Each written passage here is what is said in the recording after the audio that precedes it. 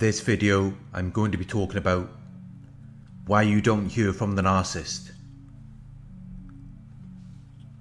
Please like, comment, share and subscribe. Click the bell icon to receive notifications of my future videos. If you'd like to donate, my PayPal link's in the video description. If you are interested in one-on-one coaching, you can email me at narcsurvivorcoaching@gmail.com.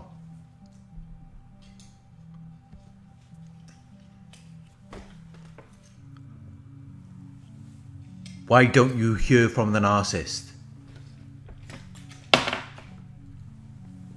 Narcissists use people for their own selfish needs.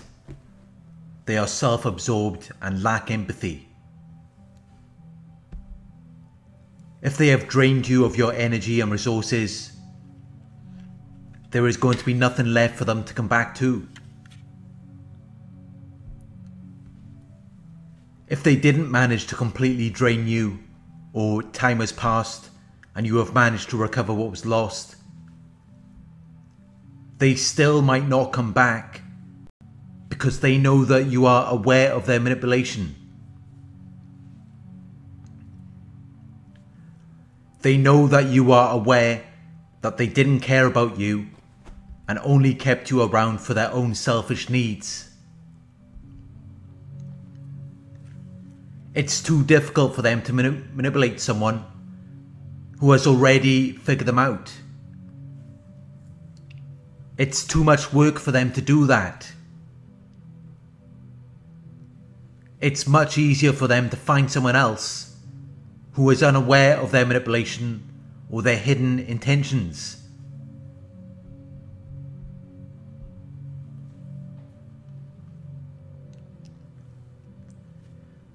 Once they had used up all of your energy and resources without giving you anything in return, they then blame you for not being good enough for them,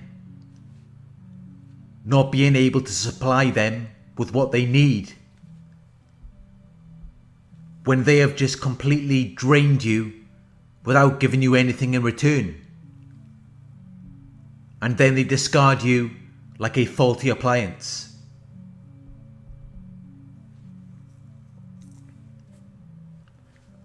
As you begin to recover your energy and resources, naturally they may want to come back to you. They may want to contact you again. But there is a reason why many of them don't. And the reason for that is because of their pride and their arrogance. They have an exaggerated sense of their own importance or abilities. They feel deep pleasure or satisfaction derived from the exaggerated sense of their own importance or abilities.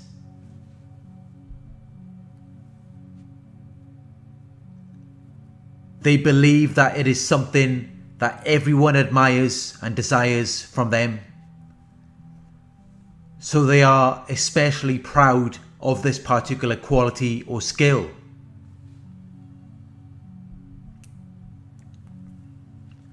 Of course, their pride and arrogance is just to compensate for how they really feel about themselves. They are insecure and they have low self-esteem. They hate themselves. That's why it's so difficult for them to let go of their pride and arrogance. Without it, they feel completely worthless and insignificant.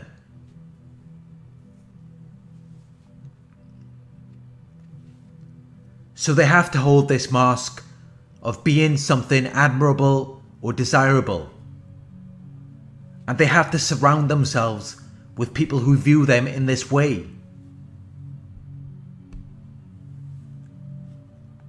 They don't want to be around anyone who sees them for what they are.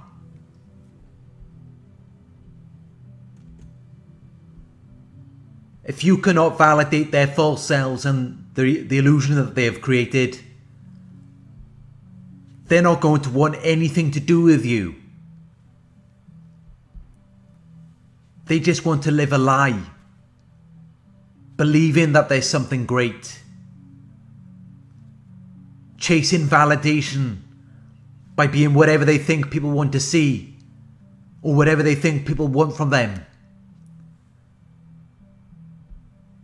None of it is really them. The real them is usually the exact opposite of what they are displaying to you. But they cover it up with lies and manipulation to get you to believe what they want you to believe and validate their false selves and the illusion. If you cannot do that, they have no use for you. You're completely worthless to them. If you cannot live a lie and just believe whatever they're telling you, believe that they are so much greater than what they are, or constantly make them feel admired or desired, if you cannot do that, you will probably never hear from them again. Because that's all they really want. Someone to make them feel as though they are worth something. Someone to make them feel like they exist.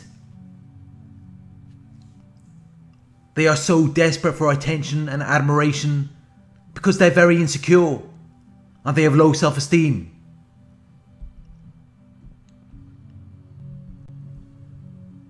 They will accept your attention, but they have to keep you at a distance because you see through their illusion. You have the ability to remind them of who they really are, so they feel small around you, since they know that you do not see them in the way that they would want you to see them. But if you do contact them, they will still try to prove themselves to you. They might tell you how their life has changed and everything is going well for them now. They have moved on with someone else, or they are so much happier now. They might send you pictures of themselves, maybe on holiday, or a picture of a new car. This is all designed to create the illusion that they are so much happier without you. And it's also used to get you to validate their false selves and the illusion. They are still trying to prove themselves to you.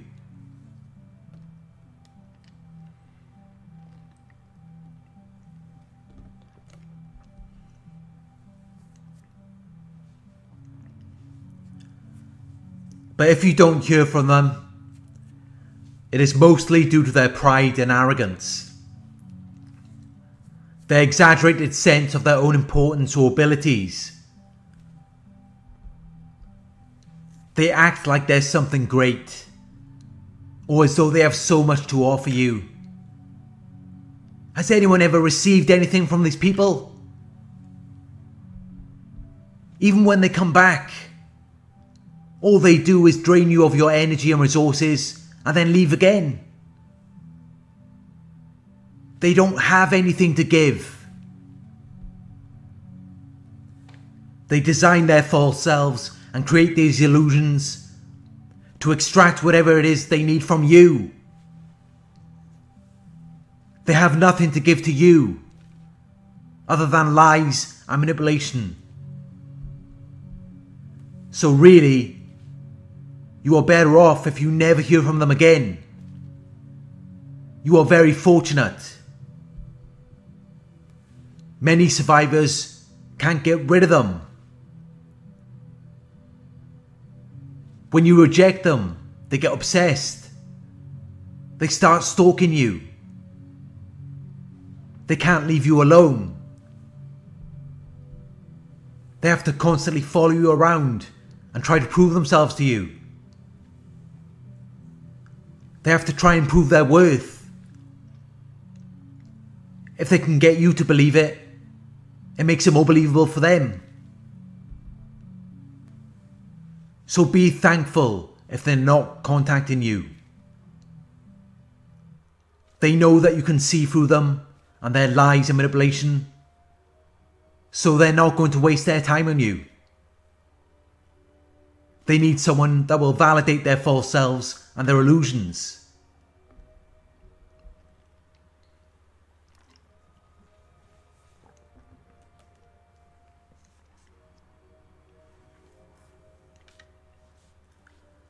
Another reason why you might not hear from the narcissist is because they're not doing so well after leaving you. They were so dependent on you to sustain them. When they left you, due to their magical thinking, they assumed that they would find another source who would do everything that you did for them. But they didn't, and now they're not doing so well.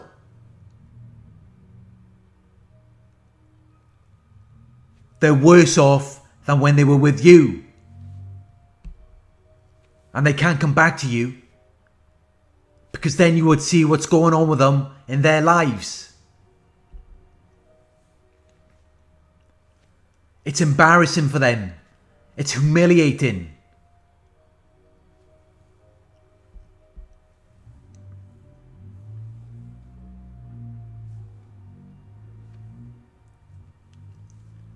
They often do things at the end of the relationship which they use to hurt or manipulate you. And they feel so proud about it at the time. But as time goes on, it no longer has the same effect. It makes them feel ashamed, foolish. It injures their dignity and pride. They don't want to come back to you so you can remind them of that. How does it look for them trying to come back to the person they tried to destroy? Knowing all of the things that they have done to you. They would be putting themselves in position to be laughed at and humiliated by you. So this is another reason why you will not hear from the narcissist. When you know who they really are, it puts them at a disadvantage. They can no longer have power over you.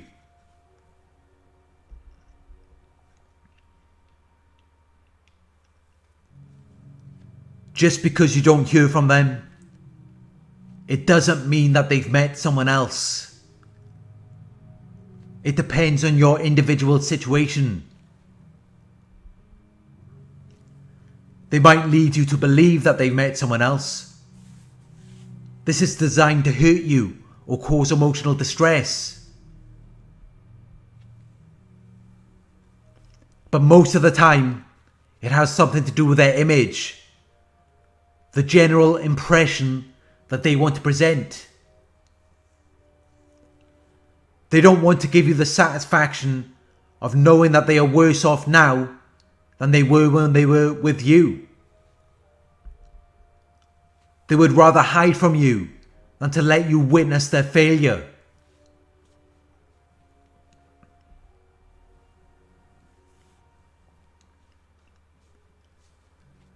There is no length that they won't go to change or alter the way that you think about them or see them.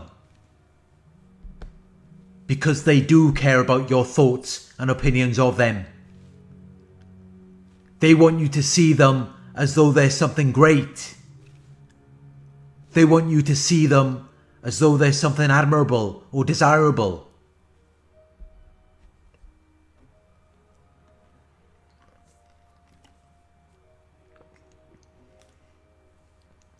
They care a lot about what you think.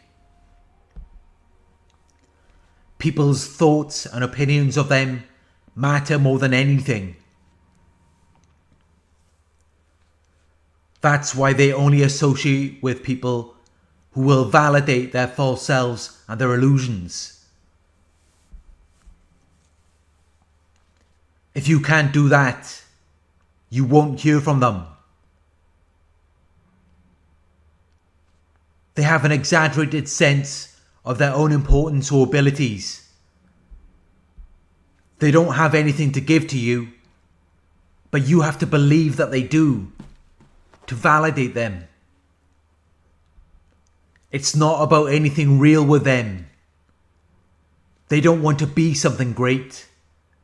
They just want people to believe that there's something great. If they can get you to believe it, it makes it more believable for them. It regulates their self-esteem and their emotions.